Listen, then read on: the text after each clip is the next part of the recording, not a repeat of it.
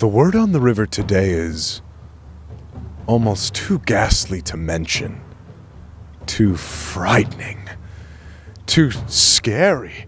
Why, it's almost just too much to bear. Happy Halloween, Red Foxes. It is I, your Halloween host, Joe. On today's special edition of Word on the River, we're going to see how many red foxes we can scare.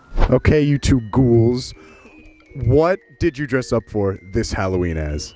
I dressed up as Wednesday Addams. On Saturday, I did a pirate, and on Sunday, our house did a jungle theme, so I was a cheetah. That's great. Yeah, I was also a pirate, and then I also did a bear for the jungle theme. Well, I dressed up as Post Malone. Post Malone, that's great. 4 seasons, so like each one of us is a season. Oh, that's So, yeah. cool. What are you? I was winter. Winter. Yeah. I was Summer. Oh, that's so cool. And what is your favorite Halloween candy? Reese's. Reese's is great. Kit Kats. That's two very big contenders. A Reese's peanut butter cup. I'm a pretty simple guy. Like, I don't really know that much about Halloween candy, but like, if I'm to go for a go-to candy, I'm going for either Kit Kat or Twix. See, that's even a harder question. Yeah. Reese's Pieces. I don't know, I'm kind of split on Snickers and Twizzlers. Okay, both very good choices. Nah, M&M, man. It's M&M? easy. I like Kit Kats. Definitely a Swedish fish guy.